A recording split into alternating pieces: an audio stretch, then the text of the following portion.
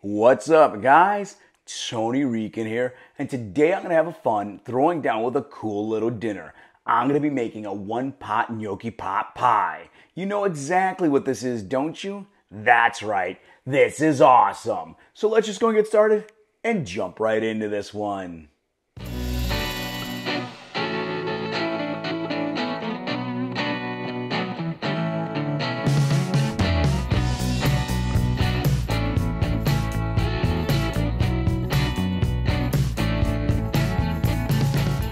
Remember, guys, if you love all the cool content I'm putting out on my channel, the easiest way to make sure it keeps on rolling and help the channel grow is you to hit like and share on this video.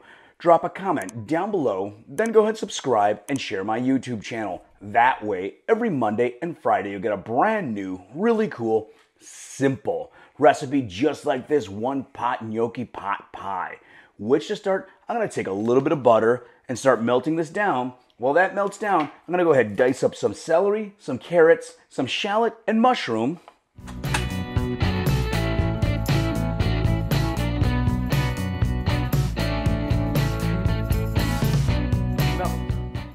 Once our butter's melted, I'm going to take everything, add it in the pot, and let it go for, let's say, about 3 or 4 minutes.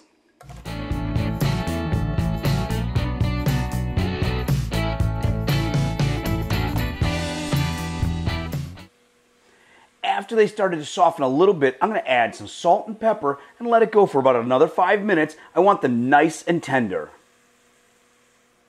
Next, I'm going to add in my garlic, some thyme, and some poultry seasoning. I'll mix it all together and let it go for about a minute or so. Let that garlic get nice and fragrant. Next, I'm going to sprinkle my flour over the top, get it all mixed together, and let that go for about a minute. After about a minute, I'm going to add in my chicken broth. Get this mixed together and add in my milk.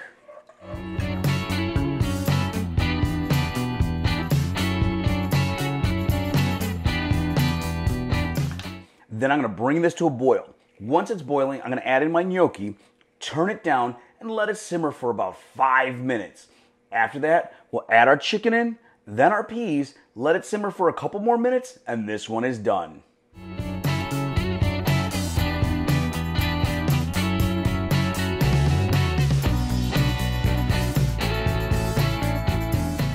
And that's it, guys. This cool little dinner is done. Just take a look at how it came out.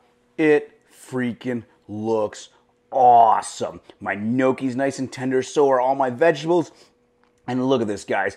Everything just looks great. But you know, I can't just look at it all. I gotta go ahead and dig in. Let me get a little bit of all there.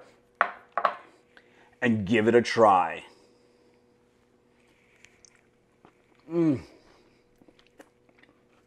This is freaking amazing. This is going to be a great little comfort food your whole family's going to love. So go ahead and like, share, comment on the video down below. If you need complete step-by-step instructions, head over to AverageGuyGourmet.com. Check out my Patreon. Consider subscribing for even $1 to help this content keep rolling out. Give this one a try, and we'll see you guys next time.